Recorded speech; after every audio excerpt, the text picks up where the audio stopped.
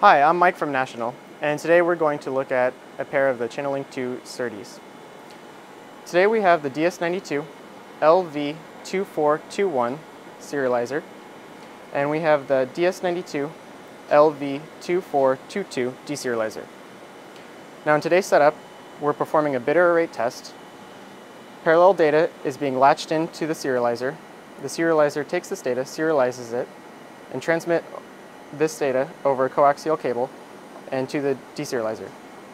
The deserializer takes this data, deserializes it back into parallel data, and sends it out for error checking.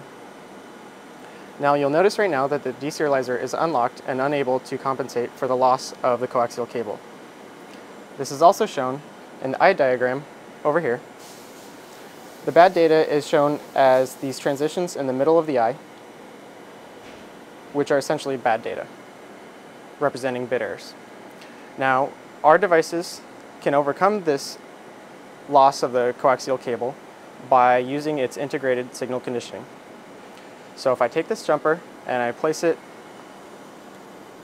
on the board, enabling the de-emphasis driver, you'll notice that the deserializer is locked and recovering the data.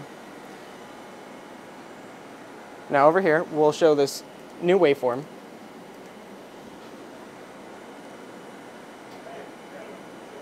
And as you can see, the eye is much cleaner. There are no transitions in the center of the eye diagram, and the resulting waveform is much cleaner, showing an error-free setup. So for more information, please go to www.national.com/interface.